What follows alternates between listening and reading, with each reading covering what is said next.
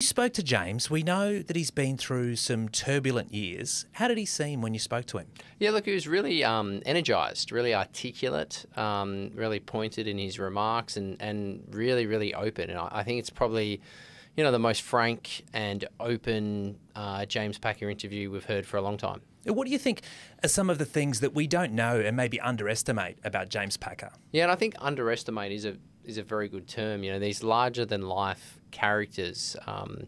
It can be a thing where you only hear about them when they're in a scandal or in a controversy or someone's trying to take them down a peg or two.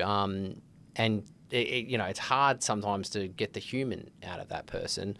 And this is a very human interview. He talks about everything from the Middle East, which he obviously has a special place in his heart because he's lived in Israel before, quite recently, and he talks about being a father himself. And he talked about being debt-free. That was one of the things that I found fascinating about this story. What impact do you think that had on his mental health? Yeah, look, and again, it's been written about a lot, his demons, his inner demons, he struggles with mental health, struggles with alcohol, struggles with painkillers. And he does talk about, for the first time in his life, he's debt-free. And again, it's easy to think, well, you inherit a fortune, you take on the Crown Resorts empire.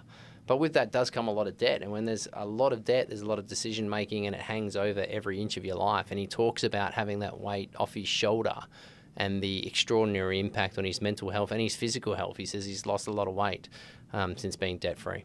You talk about the weight on his shoulder, and I know you're a fan of Succession like me, and I think about James Packer, and I think about, the weight of the legacy of his father that has always weighed on him. What impact do you think that's had on him over the years? Yeah, look, obviously there's been so many words written about James, and he's quite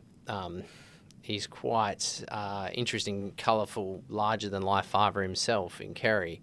The most amazing part of it to me was talking about James as being a father. I'm a father myself of a 5 and a 2-year-old. He's a father of 3 teenagers. And, he spoke quite honestly about needing to spend more time with them. And, they're in their formative years. They're living in London with his second ex-wife, Erica. And, he spoke very openly and honestly about wanting to be a better father and wanting to spend more time with the kids. Yeah, well, he's got a bit of spare change that he can devote to presents for the kids. How is he spending his money these days? Yeah, really interesting. Opened up about his finances. Probably the most fascinating part of that is obviously he has bet big, excuse the pun, on AI, like many people have, and he was part of the NVIDIA success. He talks about a medical AI company that he's in on, and he's obviously an investor in Meta as well. Yeah, and one thing that you tackle with him, I guess, is how things ended with Crown and what his takeaways were in terms of working in the casino industry and his business interests in China.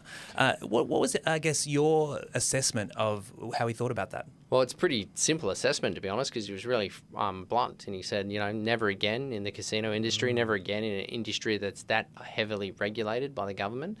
And he also came out with really strong remarks about China, which I think, the Chinese economy plays such a massive part in the Australian economy. And, James has come out and said it's uninvestable. And, Xi Jinping has taken it back 20 years. And so for James to say that, someone who has been on the ground in China, at one point Crown probably was the biggest Australian company on the ground in China, for him to make those remarks will send shockwaves, I think, through the economy. Yeah, I think it's just so rare to get insights like this from someone who has operated at the absolute apex of Australian business, to now have that distance to look back on his time.